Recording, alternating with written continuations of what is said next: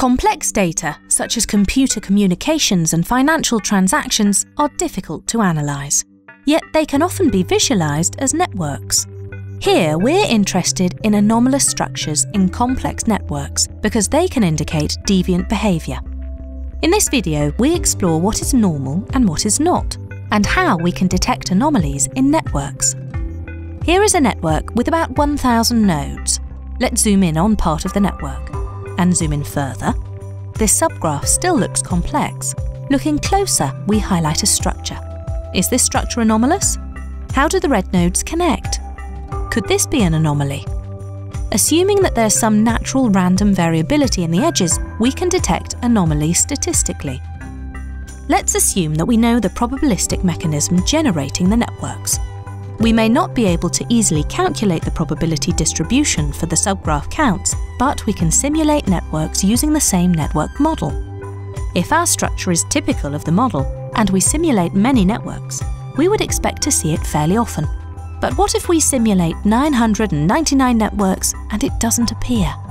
The observed network comes from the same model as the simulated networks, so we have 999 plus 1, or 1,000 networks from the model. This special structure appears only once in 1,000 networks, so its reoccurrence is highly unlikely. We can formalize this into a statistical test. Our null hypothesis is that the observed network comes from the hypothesized distribution. Our test statistic is the number of times the red structure appears.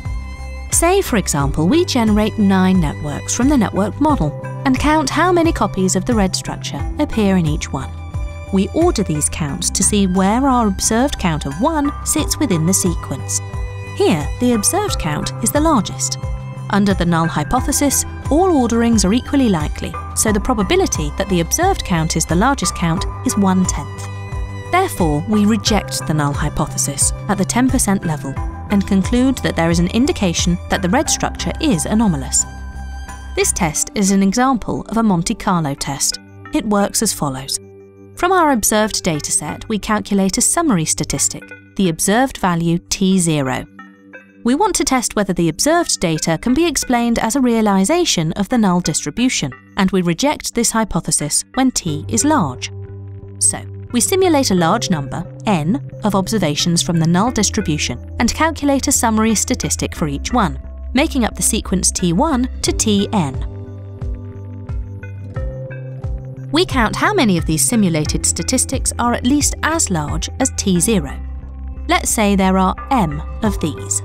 Then, under the null hypothesis, the probability of a value of t being at least as large as t0 is calculated. If this probability is smaller than a predefined threshold, we reject the null hypothesis. This test is not restricted to networks. It's useful when the underlying model is so complex that we cannot easily use it to make calculations. The cost-action CostNet consists of a collaboration of more than 500 researchers across 34 countries and is funded by the EU to carry out research into network data science. Our research is crucial to understanding and controlling infectious diseases, but also the stability of global financial networks, novel drug targets in genetic networks, underreporting in arms trade networks, as well as detecting anomalies in networks.